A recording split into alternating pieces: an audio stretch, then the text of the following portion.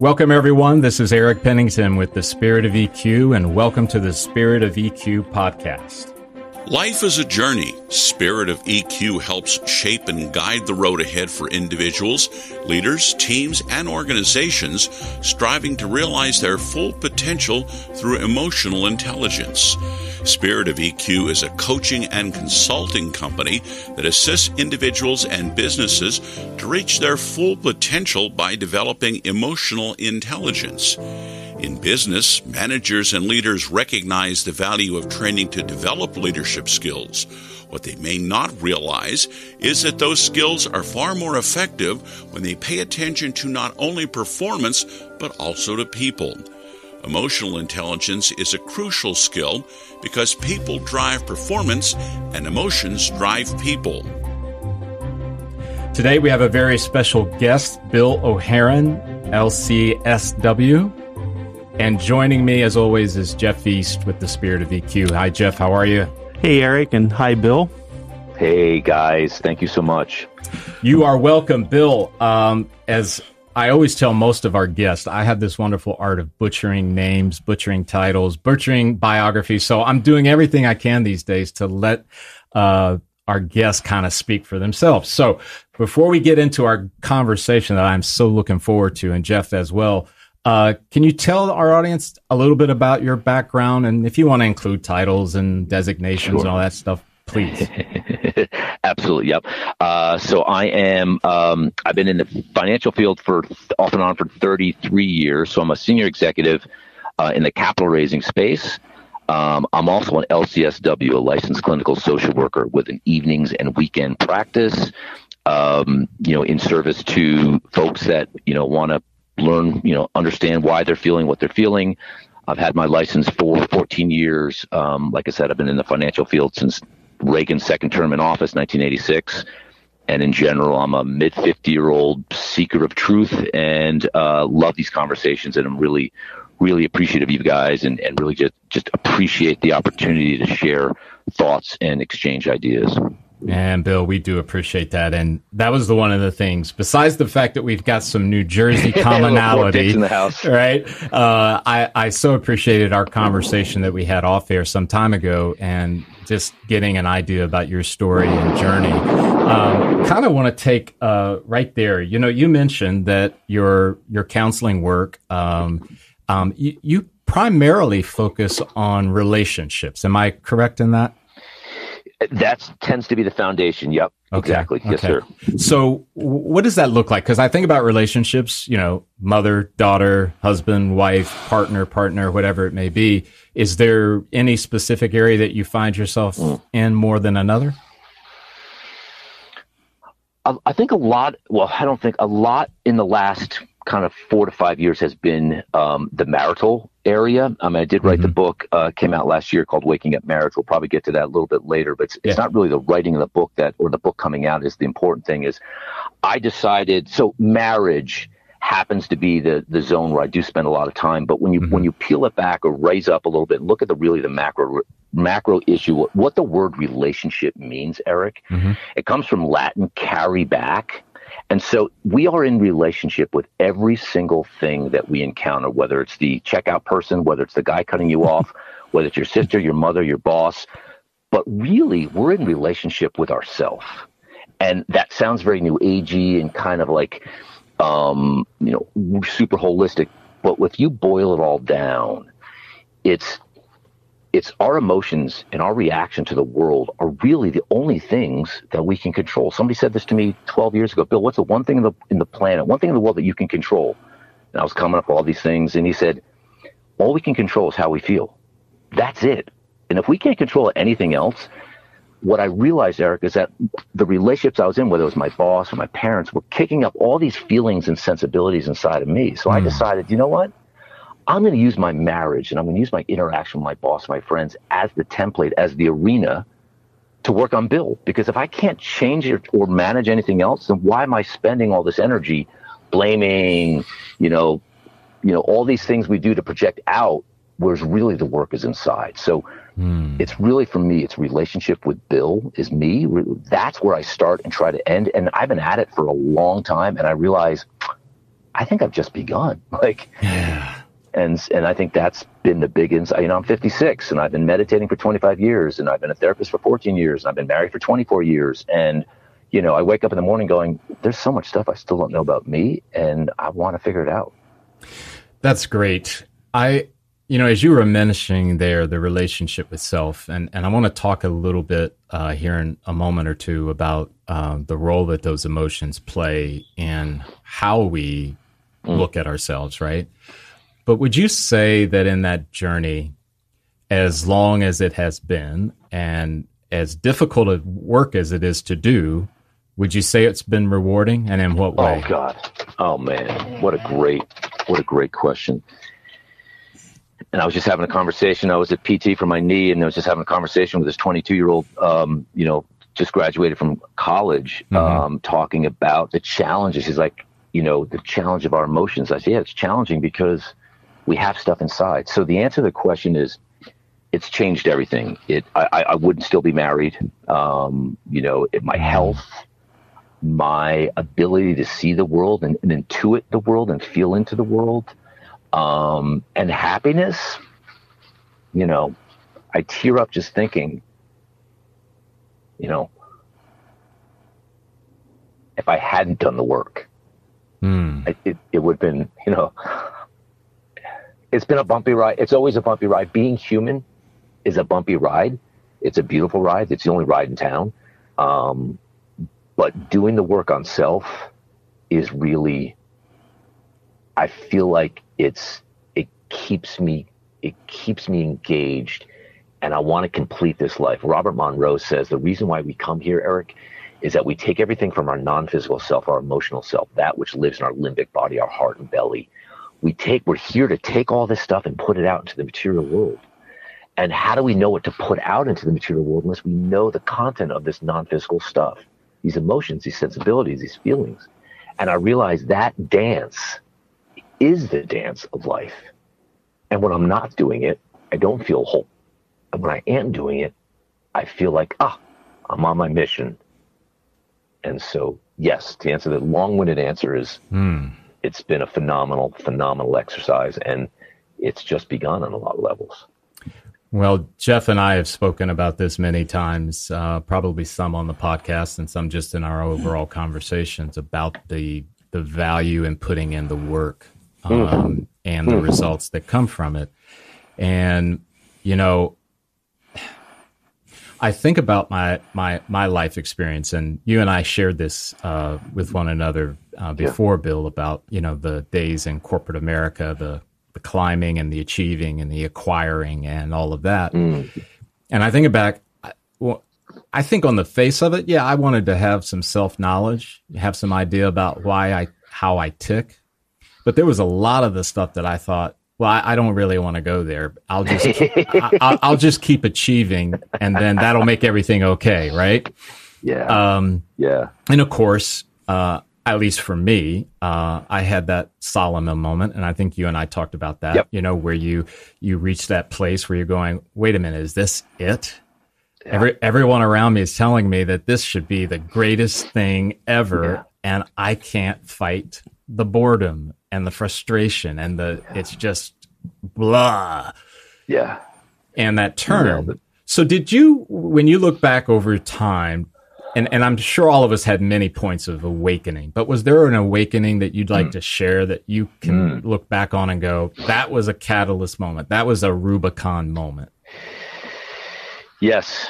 And just listening to your talk about, the corporate world. So I was living in London. I'm 31 at the time. So this is back in the mid 90s, 30, 31, 32. What I like to say is living the life of Riley, right? So I was working at an investment bank, living downtown London, traveling, skiing, and something wasn't right inside. Everything was right on the outside. Something wasn't right. I know, again, that sounds new agey, nowadays, like, the financial guy, goes to the mountaintop and changes everything. Well, there was no mountaintop. There was just me at home by myself.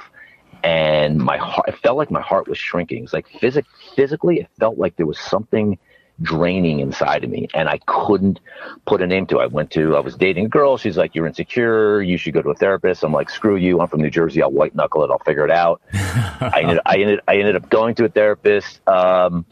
And she asked me, the first session, Eric, she asked me this. So this is 1996. Mm-hmm. She asked me this question. She said, "Bill, you're asking some deep questions. Are you sure you want to go there?" And I said, "Well, I don't know where else to go here." And she says, "Well, if you do this," she said, she said, "Have you ever seen the movie Raiders of the Lost Ark, when he's standing on the edge standing on the edge of the abyss and there's nothing there, and he puts his foot out and this beam of white light becomes his bridge?" She's like, "That's where you're standing now. You have no idea what this is going to open up." And I looked at her with this first tear. I hadn't shed a tear in 15 years. I looked at her. I said, "Well, it can't be any worse than how I feel right now." And she said, "Oh, yes, it can." And I went home that night, and I'm like, I don't know what it is, but I can't keep doing it this way. It is not working. And then another friend, female, said, "You should meditate." And I said, once again, I'm like, I'm white knuckle. Nobody's going to meditate here. I'm a Jersey boy. Well, sure enough, 3 weeks later, Eric, I meditated. I sat one night with my back straight in my third floor walk up, Draycott Place in London, and I started to weep with no content. The tears just flowed out as if somebody had opened up a dam with no content. I'm 32 years old, and I pass out. I passed out from the first time I ever meditated, and I came to, and I heard these words. I heard, "Welcome back." And since that day, I have heard a whisper and a chant and something inside from that non-physical space that keeps tapping me on the shoulder. And so a year later, I moved to Venezuela. I put myself in storage. I had a bunch of money in the bank, and I've been journeying ever since. 25 years of journey, and I'm still trying to figure it out. But yes, that was a denouement moment. And what I tell people is, it found me. It wasn't like, "Oh, you're super brave. You did it. You quit your job." I was at Salmon Brothers at the time, and I was working on a trading desk, the largest trading floor in Europe. And I told my boss I was going to quit. He's like, "Can you just give me another month?" And people were coming up to me, strangers in this huge trading floor, tapping me on the shoulder saying, "Bill, I heard you're the one quitting. I heard you're the one traveling to Venezuela." I'm like, "Yeah." They're like, "Oh my God, tell me about it." And they're like, "You're so brave. You're so courageous." And I'm looking at them going, if they knew how not brave I felt, I just had to get out. It found me, and it's still trying to draw me wherever it's going. Wow. It's interesting in the number of guests that we've had on, and the uniqueness of the journey, and the power of, there's commonality in it too, right? Yeah.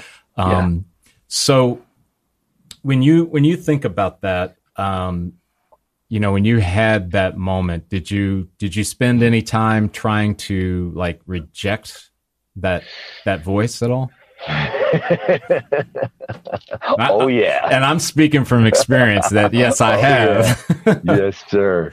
Yes, sir. I kept saying this is going to go away. It's going to wash away. In fact, I had this really good medical doctor, Dr. Walsh, and he's like, "You're just going through that first kind of little mini, you're in your 30s, you made a bunch of money, and you achieved your physical goals, your material goals, and so you're just going to get to that next physical goal, achieve materializing goal seeking stage." And I kept waiting, every week. I'm like, this too will pass, and it just kept growing, and I kept reading. I'd read. My first book was A Path with Heart, Jack Kornfield, and I'd get to the end of that book. Got to the end of that book, and I'm like, oh, what other books did Jack read in order to write this book about spirituality and holism and approaching your life differently? And I suddenly got hooked because, Eric, the reason something got hooked is that when I would do the cathartic work, whether it was therapy or meditation, I would tear up and these old emotions would wash through me, and it was difficult. There was the challenge, right? Burning in the fire of self.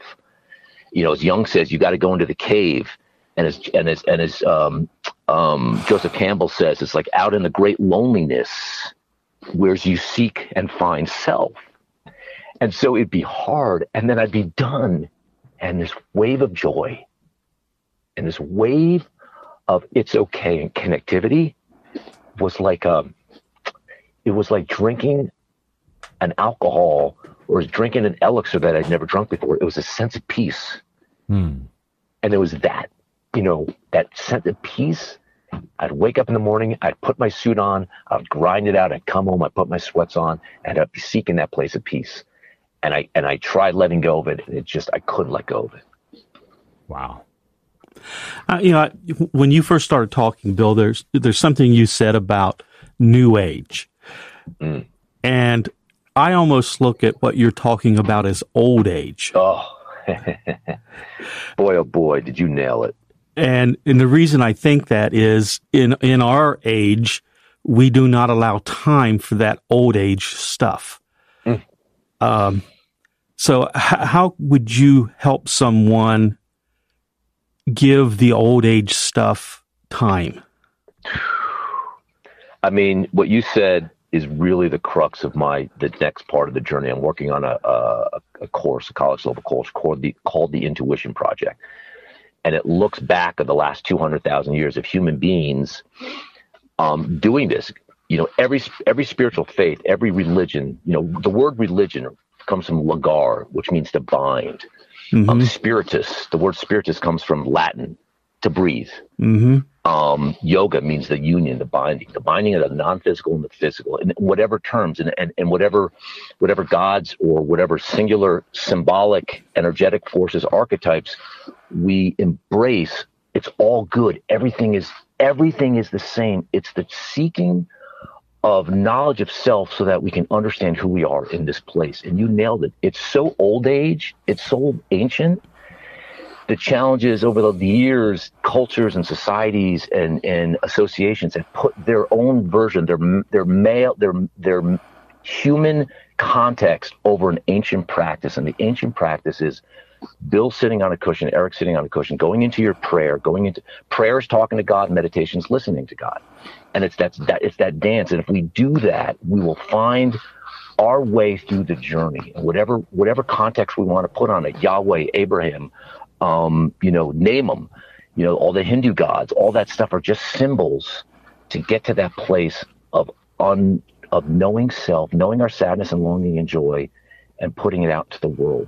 It is so old, but the new age is basically putting labels on it and say, you got to do it this way, and you got to eat this food, and you got to do this yoga practice, and it's all good, right? But each day I get older, I just realize it's all the same thing.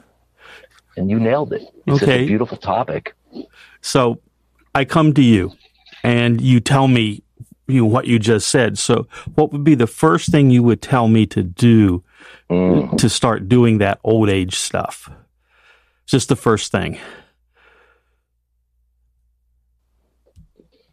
Well, I hate to be a broken record, and my wife says I'm incapable of small talk, and don't get Bill talking about sitting quietly. But the first thing I would do, and I do it I have 2 counseling clients tonight.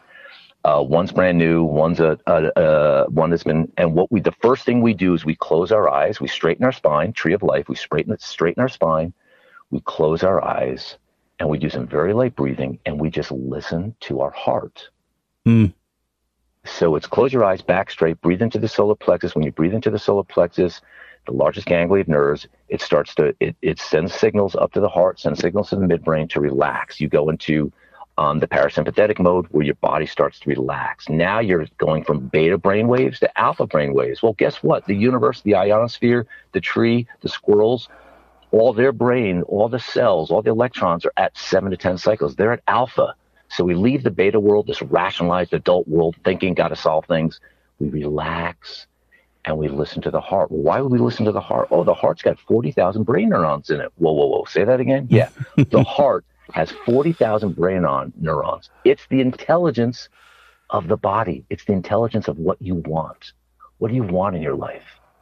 Who are you? Where are you going? Well, I don't know those answers. Okay, perfect. Sit and pray, talk, and then sit and listen. Listen to the universe talk to you through your heart. You slow down, and everything will become clearer the more you sit quietly. It's the ancient practice, 250,000 years. It's the home of EQ. It's where the left brain and the right brain start to merge. It's a physiological, biophysical, reactive state, physiological state of sitting quietly for 7 minutes. That starts the process, and now you're in the game. What's the game? Intuition, self-knowledge, awareness. Now, here's the problem. Here comes the warning. Huge disclaimer, all capitalized in bold. if you sit quietly, you will have a memory that is sad. There will be sadness, there will be longing, and you will remember your grandfather who passed away, and you really miss him, and you're going to weep like a baby, period. That will happen, guaranteed, and that's why people don't do it. Because a part of them knows it. Yeah, I understand what you're saying. Do you know what, Bill, and this is the part where I probably should cue Brett to do the public service announcement, because I think I've gotten in trouble for this before, but no sense in stopping the train. So I have come from it, and I think we talked about this when we first met. You know, I'm a Christ follower. However, I kind of liken it to, that's my foundation. That's where everything emanates from. Yep. Once I get past the foundation, I'm an artist. So I want to try colors of lavender with blue and green, and I want to be on canvas, but then maybe not. Maybe it's a sketch.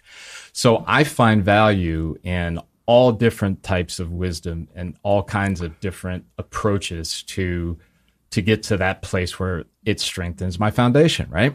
Yep. So I don't have to tell you, and Jeff and I have talked about it just one-on-one offline, that, you know, in some forms of America, and it's not just the evangelical world, it can be in other religions, where they have a very tight view. It's almost like, well, before we get started, you need to answer these 20 questions. And if I don't get the right answer for those 20 questions, then I'm not going to do it. Yeah. So I still have a heart and a burden for those folks, because I'm saying, nobody's advocating that you give up your foundation, but we're just talking about understanding more about you as a human being, that this person walking the planet. I don't know. Have you ever encountered someone who maybe, and I think the word is probably fundamentalist. That's probably the one that comes to mind. Have you encountered anyone in that fundamentalist realm? And how did you handle that? So I'm in Texas. Wait a minute. You're in Texas. I'm in Texas. Yep. So we moved from Connecticut, non-fundamental, no fundamentalists up there, to Texas. And it's a great, yes, and I'll give you a very specific example, a very specific anecdote to what you're saying, a story. And by the way, Jesus is the great of greats. I mean, if you look at how the Hindus, what they believe, and that he, was the one that came back to try to wake the world up. I mean, he is Krishna consciousness. Jesus is the man. Jesus and Mary are like, anyway. And there's this great book called The Yoga of Jesus. It's a powerful, powerful book. And so I'm having this conversation with this nice young gentleman at my office 2 years ago in Austin. And we're talking and he's talking about, fundamental Christian. And I'm like, I love it. It's great. Jesus was the man. I've been reading, I've been studying this for 20 years, sir. I've been studying, and it's great. And it's so beautiful. And he did this, and this is me talking. And he's like, well, you should come down. You should come down. I'm like, I would love to come down and talk to you guys. I just want to ask you one question. If I believe that he is incredible avatar, the greatest of the greats, nobody greater, but I also, I chant to the Native Americans, and I feel connected to all these other kind of spirits and archetypes. And so I'm not grounded in one singular symbolic force. Would that be an issue? He's like, yeah, that would be an issue. And I said, are you sure? Like, I just want to talk about life and how it goes and where you guys are going and how we can add value to the community. He's like, if you don't believe, then I'm sorry. He was super sweet. Yeah. And I walked out of that. It was right in front of the bathroom, right? Because that's where I have all my great conversations in the urinal. And my heart was saddened for a moment. And not sad, like, I want to connect, and I want to be part of the greater good. And yeah, so the answer is yes. It's an if or then, and I look at it as, the universe is an inclusive space, right? The tree doesn't care what bird lands on it. It just wants to be landed on. And so I believe being inclusive is the MO, is the modus operandum of the human experience. And so it's a challenge, but I embrace it, and I respect people's deep, deep faith. Yeah, that gotcha, I do. Gotcha. With, I am in the same tribe as Eric as far as my beliefs, but also I agree with what you're saying. this is kind of a commercial, but that's not what it's for. Spirit of EQ, the company that Eric and I are partners in, have developed something called a spiritual emotional intelligence. And it's a profile, and we're working on moving it to a full assessment. But what is very interesting is the most resistance we've had to that are the fundamentalist Christian, because it doesn't talk about Jesus. I think is the biggest thing. And it's designed to not have a religious bent. It's all about connection. And people, I think, are missing out on strengthening that connection with whoever is their higher power. And see, I have to be careful, Bill, because it starts to pull at me to be the wisecrack when I encounter some of this. Because because when I encounter that approach, I kind of go, so you've ripped out the book of Esther out of your Bible, right? And it is like, well, what do you mean? Well, you realize that God is not mentioned in that book at all.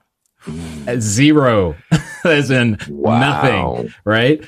And again, and I want to say this for the audience as well, listeners, this is not my call to, like, I'm trying to poke, all right? I'm going at it from the angle that I don't believe you have to check your foundational beliefs at the door. I think well put. It can be your curiosity to learn and to listen. And quite frankly, if I could go back and have some time back deposited into my account, it would be those times when I said, I don't need to. No, I don't need to listen. No, I don't need to hear. Because I might have gotten some information, even from someone who I may be diametrically opposed to. Totally. That would change my life. Yeah. And that's that's so beautiful, because as you guys were speaking, the word that kept like a neon sign was curiosity. Yes. And I look at Mother Earth, and I look at nature, and I look at, is the tree curious? That, look at the tree, watch that. That thing is, that entity is so curious because it keeps reaching. It never stops reaching. I keep trimming my trees around my house so I get my view, and they keep coming at it, right? The squirrel is keeping, like, we're part of this web. And if we lose the curiosity and we get hooked on one platform in one spot, I feel like it's okay. Not for me. I have to keep pushing forward. I have to keep pushing through. I've read I'm reading because I want to know. It's not enough. My wife's like, what is your problem? Like, I just want to make sure I don't leave anything undone in this life. I want to finish. I want to finish this life with nothing left to have deposited, exchanged, or put out there. And so I could sit on the platform of, okay, I'm going to keep with this faith and this belief, and I'm going to structure my house this way, and I'm going to build it. It's going to be great. And I'm going to do my practice here. But what if I meet somebody who's a hardcore, Judaic or Muslim? Like, I want to understand the Muslim faith more. Like, I need to know it more. Why? Because we're all part of it. Ask not for whom the bell tolls. It tolls for thee. If there's an issue in the world, I'm partially responsible for it. We need. I don't care if I was just going to say, we need to look at this holistically. It's all part of the big picture. Bingo. That's exactly it. And Bill, I wanted to ask you, and we're kind of pivoting a little bit about the emotions thing again. And I've noticed in our work, and Jeff and I, again, we've spoken about this many times, is that mischaracterization of what emotions are. And living in America for the amount of time that I have, it's very clear. If there's one thing I can say America is good at least from a culture and marketing media perspective, is we butcher the real meaning and the depth of what things truly are.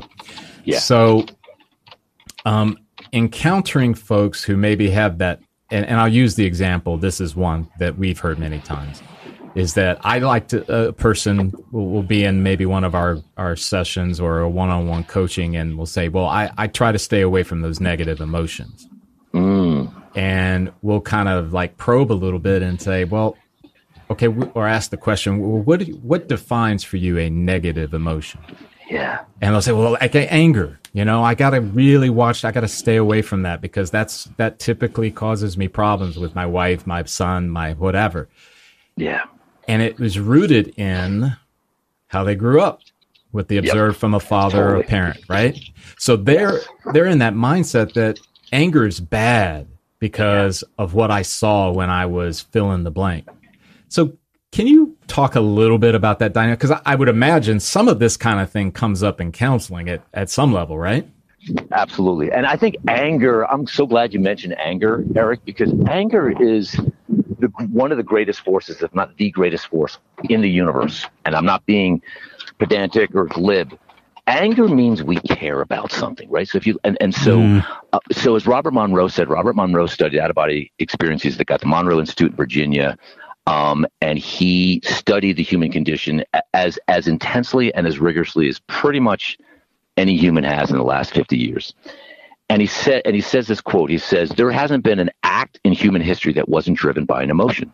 Everything we do is driven by an emotion. It's the unexamined self, the unlived life, the unknown emotions that are the kind of the killer of the life flow. And so anger is a great example. When I get angry at my wife, it's typically because she gave me the hairy eyebrow and she made me feel like a 12-year-old. Well, my 12-year-old self is a little bit angry at my mom for browbeating my dad. So there's this kind of dynamic loop going on. But anger at her means I care enough about her, I care about myself, and I care about my life. Okay, here's a powerful thing. I tell this to guys all the time. I said, when your wife, your girlfriend stops getting angry at you, it's done. It means she stopped caring. Anger means there's something there. It's a signal, and it's much older than the actual issue you're angry at. It looks and smells like you're angry at your mom or your sister, but anger really is sadness. The anger sadness paradigm is one of the great unexamined the context of when a woman gets angry, it means somehow she feels that she's not being respected and heard, and makes her feel small and young, and she's actually sad. My wife gets really angry when one of our three daughters says something to her and makes her feel disrespected. The disrespect makes her feel less than. Her less than makes her feel like a little girl, and her dad was a bit dismissive, bit of a drinker when she was a kid. So we can go all the way back to the source. And so emotions is the intelligence of our life. And so they're stored in our belly. We've got the intelligence of the heart. It's the limbic system. It's through the emotional body. And here's the thing. The entrance to that door of self, that emotion, that's the hard part, right? You're going to have a memory. And that's why people avoid it. But if that person, that angry person could slow down, we could close our eyes and we go back to when we were angry. Oh, I was angry in 7th grade because I got dropped like a hot rock. Oh, is that how you feel now? This 100% of the time. I start with a client. I'm like, how do you feel? I feel blah, blah, blah. Great. Close your eyes. How old do you feel as you're in this emotion? I feel 10 years old. Bingo. Now we start that work because it's the 10-year-old self in the 43-year-old body that feels dismissed, feels less than, feels insecure, feels scared, feels sad. You know what, Bill? I'm cutting you off a bit. Yes, please. I think about those from my own perspective, my own life. I grew up in a culture where things like therapy, psychologist was an absolute no, we don't do that. Totally. All right. So when I look at some of the trauma that I experienced as a kid, and some of it being pretty deep, that wasn't even on the table for my parents. It was purely not even close. It wasn't even on the radar. And I grew up poor, so there was it wasn't even an issue about money. It was just like, even if we had the money, we don't do that. We don't do that. So I was left to gut it out and figure it out and walk on through. It wasn't until, 30 years or so later where all of that stuff came to my door. And it was kind of like hey, remember us? Now. How old were you? Oh, gosh, I'd have to be close to 47-ish, Yep. 48. Yep. And I will tell you, if it were not for the fact of the wife that I had and my close circle of friends who just treated me with so much grace and mercy, right? I mean, I felt like, hey, you guys should be condemning me here. I felt like, oh, you shouldn't be. Look at me. I'm 48 and I'm now going to talk about something that happened 30 years, 40 years ago, whatever. And they didn't. They did not ditch me. They looked with compassion and non-judgment. And it was in that process that I kind of got to examine those things from those many, many years ago that never got fully addressed, right? And I think that though my experiences will be different than others, there's a part of me that I'm really starting to believe in, and Bill, because you are in that counseling space, that so much of it is the stuff that culturally we were told, you don't deal with that. You don't white knuckle it. Yeah, don't even bother. Figure it out on your own, but don't go there. Is 100%. That? And I guess that I'm going to wrap all my statement and my story with are you seeing that out there these 100%, days? 100%. So you and I were raised by the white knuckle it Depression era generation that they didn't have time, luxury, whatever you want to call it. And then our generation came around and we were kind of in between that, just white knuckle it, we'll sort it out, to like, oh my gosh, this is kind of heavy stuff. I wonder what I'm carrying inside. This next generation, I will tell you, so kids right now between the age of 23 to 40-ish, or, mid 30s, it's called, biophysically, psycho-emotionally, they're built differently. They're coming, they're the next kind of reboot of us. So I've got a lot of great, the language that these kids are able to use and access, and the feelings they're able to access. Powerful. I want to go back to your story real quickly. Vulnerability. Yep. Vitamin V, I call it. Vulnerability is the elixir of life. It's only through vulnerability do we grow and build. Relationships only grow and build through vulnerability. And as you're talking and you are being vulnerable to that friend group, your family and friend group, naturally mammals have part of the mammalian DNA is an empathy that, say, reptiles don't have. Mammals do. And so automatically when you become vulnerable, Eric, it enriches and deepens the people around you's life, and they get comfortable with their vulnerability. So you feel like, okay, they're doing so much for you. You did a lot for them through your willingness. A masculine male willing to be vulnerable is one of the most powerful forces on the planet. I always say when a male meditates and starts to weep and cry, the universe shudders with joy. Boom, boom. There's an actual sound, because the masculine energy needs to understand the feminine, the chaos, the emotions. And so what you did will change generations. I say the name of my book was originally called The Space in Between, because we absorb our parents' lives. And so what I say biomedically is the only thing I leave my kids, only thing I leave them is my sense of self, the vibration. And so you're changing your vibration, psycho-emotion, literally the electrons in you biomagnetically, is going to change everybody around you. So I say what we do now to self and what we do now in our relationship changes our grandkids. It changes who they are going to become, because we are changing the magnetic drip of the world around us. And that's the power of emotional intelligence. That's the power of the work that you guys are doing. Well, it's that real. Wow. And Jeff, go ahead and kick me under the table if I need to stop. But you just really hit on something that very recent, right? So in the spirit of that vulnerability, my son, who is 19 years old, he, without embarrassing him, I don't know how often he listens to our podcast, Jeff, but you'll find out. I was going to say some way, somehow. So I'm going to show him a great deal of grace and deftness, if I can say it that way. A new car will make up for it. Oh, yeah, right. Venmo. Yeah. Venmo, yeah. So we've had in our relationship in the last year or so, I would say it's been not terrible, but it's had its rough spots. And part of it is rooted in him sort of tasting the things that he thinks the world applauds, right? Yeah. And the struggle for me internally is, it's like, I want to say, Grant, don't go there, because I'm telling you, man, it's fool's gold. Believe me, I've tried. I've experimented too, man, and it does not lead to anything good.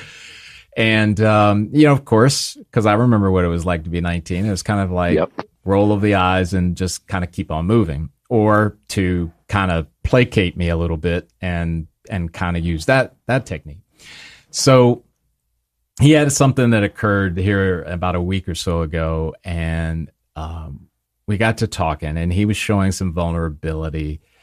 And I got to tell you, as a dad, Bill, I sometimes have, there's what's going on in my head, and then what I've got coming out of my mouth and my personality, right?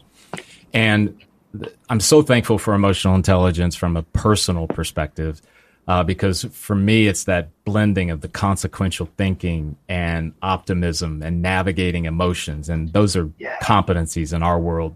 But the reality of it is, it's like there's a part of me ahead going, I don't feel this. No, I've got to do this. I've got to connect with him, because if I don't connect with him, there'll be this chasm. But I don't know how, but I don't know. I don't feel it. Do it anyway, Eric. Just do it anyway. And we got in this conversation this morning, and he kind of threw something at me, and my bullshit detector came on. And I'm thinking, okay. And I said, okay, Grant, I hear you, man. Something to that effect. And okay, all right. And then he walked away. So I'm outside, and I'm doing a little labor in the yard, which is great meditation for me. And I'm pulling up these weeds, and I'm thinking to myself, did I leave a gap for him? Did I leave a question mark for him? And I said, I gotta go in, and I gotta tell him, keep at it, son. Just keep at it.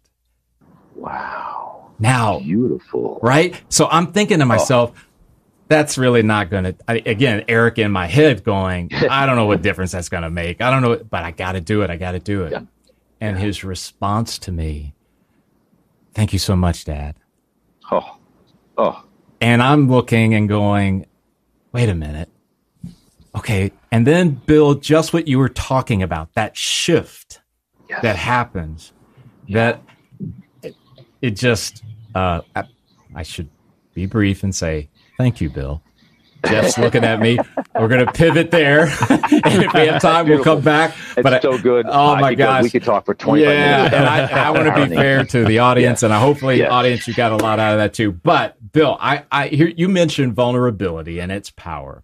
So that leads me to this area of those that are out there in our audience that, hey, I want to grow my relationships. I want them to be better. I want them to be healthier.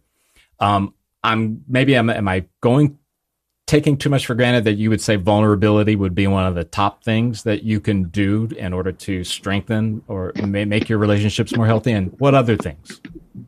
So the number one thing would be vulnerability. When people ask me, well, Bill, what do you mean by that? I say to them, you want to deepen your relationship with whoever. Next time you're with them, if the moment's right, just share something more about yourself. Why? Because it'll be good for you to share. It's good for us to verbalize how we're feeling, because stuff comes up in us when we get a chance to verbalize. That's kind of what the therapeutic space is.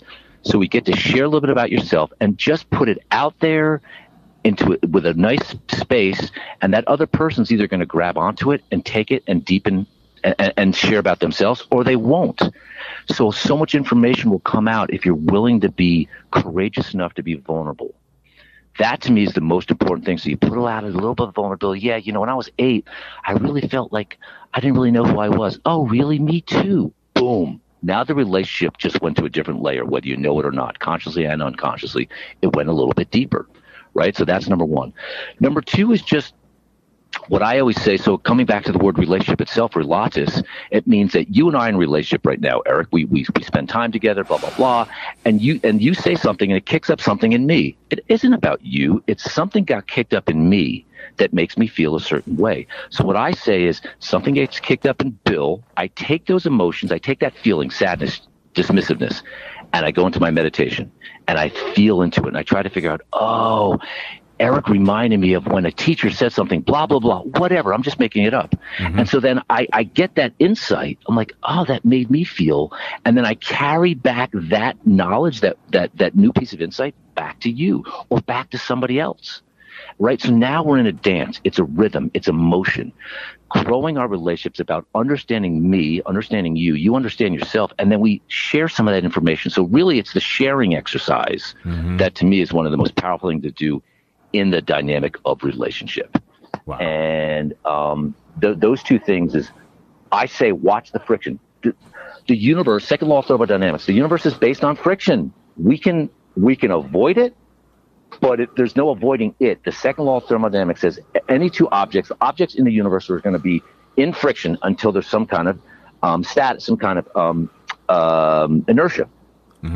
And so in anything we do, there's going to be friction. People are afraid of the friction. I say turn and face, embrace the friction. What's the friction doing? Oh, it's making me feel less than. It's making me feel anger. Oh, where's that anger from? Ah, there it is. Couldn't find it. Now I got it. Yeah. So turn and face the friction. That guy cut you off. That guy's in his own space. He's feeling terrible. He's feeling less than. His dad just blah, blah, blah, whatever. Or he's just a jerk. There's nothing you can do about that. What's it making feel in you? What's it kicking up in you? Oh, you're frustrated because you're now going to run late and he's being disrespectful for you in your car. Okay, so what kind of weight should I carry or put onto that notion? Right? So it's a constant, oh, there I am again. Oh, there's little Billy. Oh, there's 12-year-old Billy. Oh, there's 18-year-old Billy. Oh, there's, the shaman Billy, whatever. There are all these different parts of us. We are not a singular entity. We are made up of all these different parts. There's Eric, the wise father. There's Eric, the friend. There's Eric, the great spiritualist. There's there's all these different parts. Son, brother. So all these different parts are being kicked up. All different pieces are being kicked up at different times. Wow. And so just understand what piece is being kicked up right now. Bill at 10 years old is being kicked up because my mom just said something really dismissive and really judgmental, and it really made me feel less than. Okay. There you go. Start there. Start your day there. Right. Wow. So, yeah, that's awesome. Yeah, that's awesome. Yeah. So, Bill, I wanted to take some time to ask you about what are you working on in the current frame that you're really excited about? We'd want to share that with our audience and get a view. And I know you touched on some of the things with the writing, but what's exciting you here recently? The most exciting thing. So, I spent 11 years trying to write the book. It finally came out, and really it was just it's really a collection of insights. I use 67 different sources. I actually quote 67 different pieces of whether it's research or other books, because I wanted to universalize this experience of waking up and growing up and becoming more tuned in and completing one's life. And so now we're taking this body of work and we're trying to put it together into a 12-week college level class, a class that could be taught in 10th grade, or it could be taught in, master's programs of social work or sociology.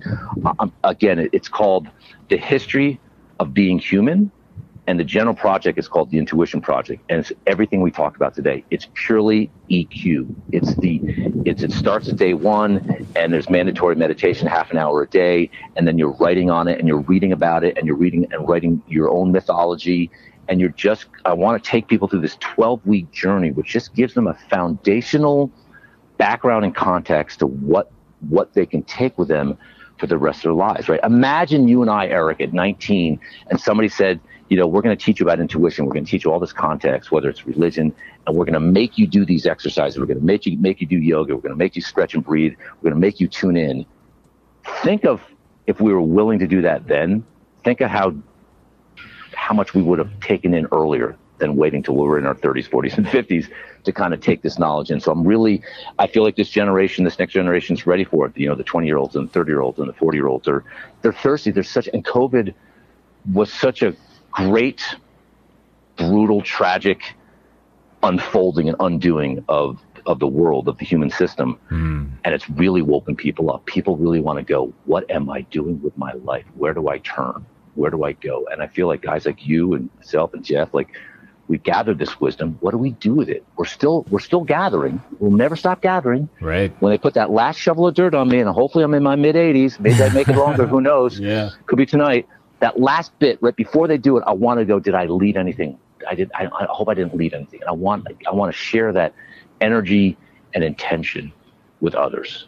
And that's my project. I'm probably by the end of the year, I'll have actually probably by November, I'll have a rough outline. I'm going to work with some folks to get it online. And I've got friends at pretty, in colleges and universities that are interested in curriculum. They're interested in content. And I talk to them about this content, and it's so that's what I'm super, super excited about. Well, Bill, and Jeff, I'm going to come to you. I just want to throw this out, and we probably could do a show on it, but I hope that you'll pitch this to the business schools. Yes. Because if there is a curriculum that is needed in that world, you just described it. But having said that, let me pivot. Jeff. All right. What you just described, Bill, is something in our model of EQ called noble goal. It's what you want people to remember about you when. And that is sometimes the hardest thing for people to come up with. A lot of people have it and don't know it. And I wish everybody that we worked with had it as well defined as you do. That's sweet of you to say that. So that's interesting. What I did this presentation to a group of 14 business guys last year. A friend of mine runs EO, Entrepreneurs Organization out of Arizona. And I started out, the first 5 minutes was like, guys, money's great, all this stuff. What are you going to leave here? All the ancients, all the gurus, including Christ, all the ancients, they always said, you want to die wide awake. You want to finish up wide awake. Wide awake means you've cleaned up, you've picked up all the energy of everything that's kind of hasn't been processed, understood, and lived out. And if you do that, you kind of expire and meld back into the universe wide awake. So you haven't left the resentment, the anger, the frustration. I said, guys, you've got the money. You had to make it $1 million to be in the room. You got everything. But what are you going to leave here? What are you doing? What are you going to leave here? Like, it's time to start looking at that. They're like, well, what do we do? I'm like, well, start small, finding out what it is you really want and how you can add to people's psycho-emotional self even more so than their material self. Because the material stuff is great. Now that you've built it, now what? So I'm just trying to get them curious, trying to get them to look just a little bit over the veil. But I love it. The noble, especially the male, the men, when the Native American cultures, by the 70s, by the time, it wasn't until you got into your 60s, 70s, 80s, and 90s in those cultures. And those ancient cultures, the Aboriginals, they lived a lot longer than the white man thought.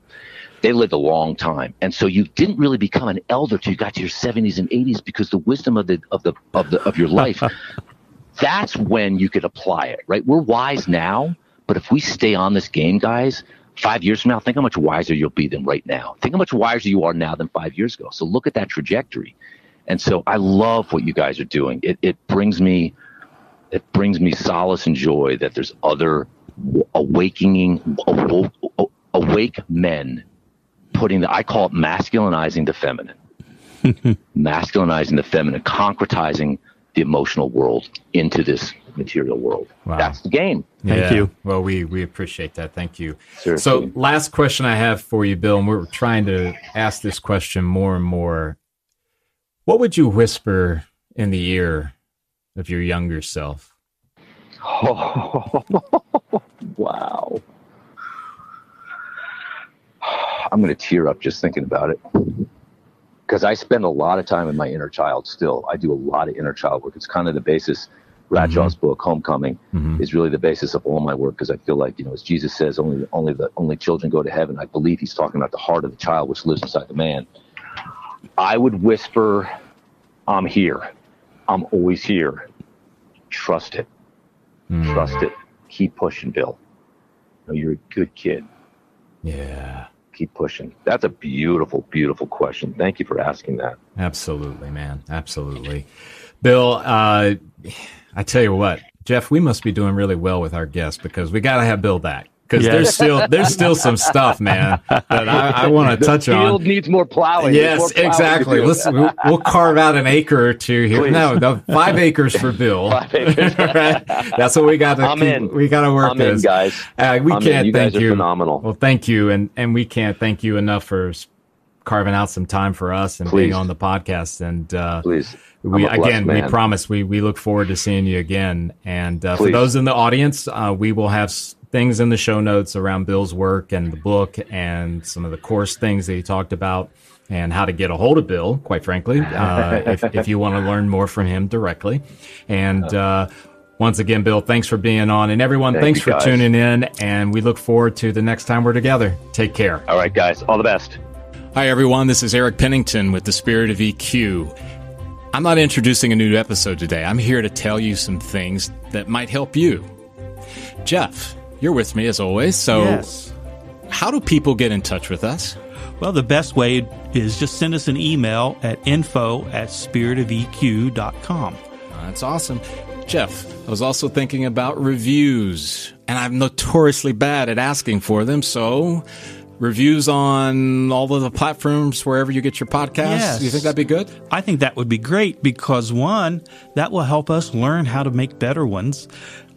And it's always good for us. So we're not the perfect podcast hosts? We're close. Okay, all right. But not, still, not totally we want perfect. your feedback. We want your feedback. But it also might let us know a new subject. Hey, we need to dig deeper into that. Yeah. So let us know what you think. Cool. We really appreciate that. As always, too, there is social media, LinkedIn, Facebook, and we also have a YouTube channel.